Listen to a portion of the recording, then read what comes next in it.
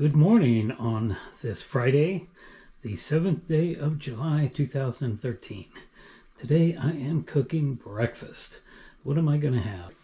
Well, in Grandma's old cast iron skillet, I've got some regular old baked potatoes. I went to Winco early this morning and they didn't have red potatoes. I would normally have red potatoes when I'm frying them up like this, but for some reason Winco didn't have any. So we just got some peanut oil in there and a little bit of butter. I gotta turn it up a little bit, and I always use a little bit of Lawry's seasoning salt on those. And I bought ribeye steaks. This is something that I don't do very often anymore. Winco has a good meat section.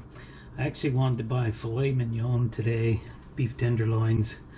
They're about $16 a pound, but they didn't look very good. I examined them and I didn't like what I saw. So I went ahead with the ribeyes. Ribeyes and beef tenderloins are my favorite red meat, and I like a ribeye just as much as I do a tenderloin. So both of these are over a pound. I am not going to eat an entire one of these. I've never been able to eat that much meat. So I'm going to just cut these into thirds somehow.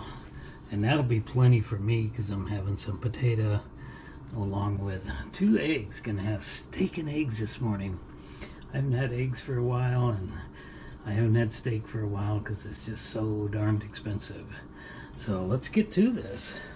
And for my lunch today, I'm going to be making a fine dining appetizer, a dinner appetizer for my lunch, and I don't know what else I'll have with it.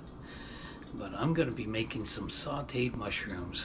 When I worked for the big corporation, and at one point I was the fine dining cook, or the grill cook, whatever it is. I did everything there in the 16 years I was there. But when I was a fine dining cook, we had an appetizer on the fine dining menu called sauteed mushrooms, and we'll talk more about that at lunchtime. So let's get back to the steaks now.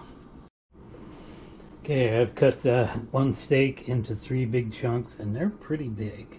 That's a nice looking piece of ribeye there. So we'll put that back in the fridge.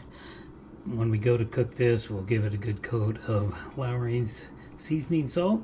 I'm going to be using an egg pan today to cook my eggs because my cast iron skillet's just going to be too busy. Got too much stuff going in there. So we'll do our eggs there, and we'll have some toast with it. I'll put some butter in with the steak and the eggs too, because that gives it a little bit more flavor. Okay, it is time to put our steak in there. I like to sear it pretty hard. I like my steak anywhere between rare and medium rare. Alright, I got my toast dropped.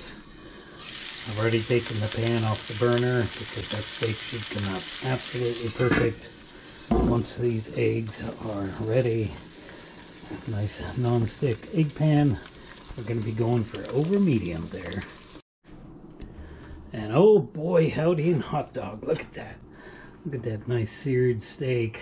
A couple over medium eggs, golden brown potatoes, and some nice toast, and my favorite little steak knife.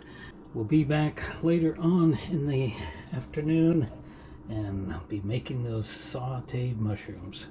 I've never made those at home. It's going to be fun to try to recreate that recipe.